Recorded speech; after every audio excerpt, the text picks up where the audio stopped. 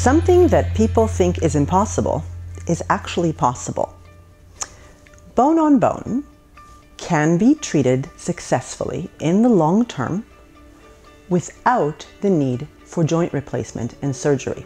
I'm not saying every bone on bone, but we've had numerous people with this kind of success that even 7 years later have never needed surgery. They have full-on bone in their knees, some of them partial bone on bones, along with bone spurs, osteoarthritis, and a heck of a lot of inflammation, because no one ends up with bone on bone without all of those lovely factors in there.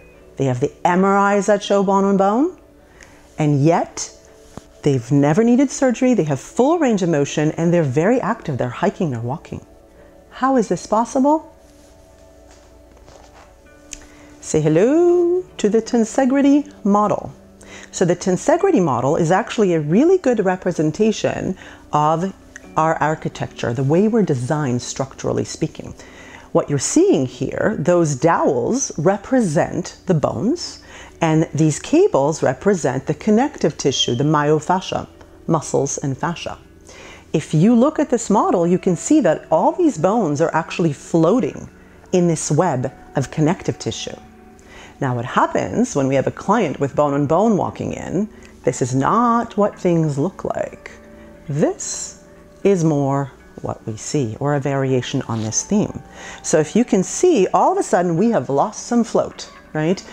You literally have bones sitting on bones, and interestingly enough, even on the other side, there are bones now touching bones, yes? Not just where the restriction is. So this was a completely incidental finding.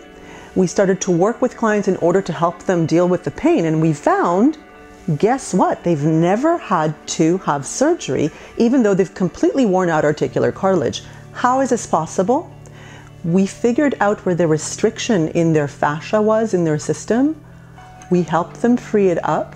We developed new postural strategies to keep it like this. Can you see that we now are back to floating? Yes, those people had completely worn out some articular cartilage. There's no way that we can regrow them that articular cartilage.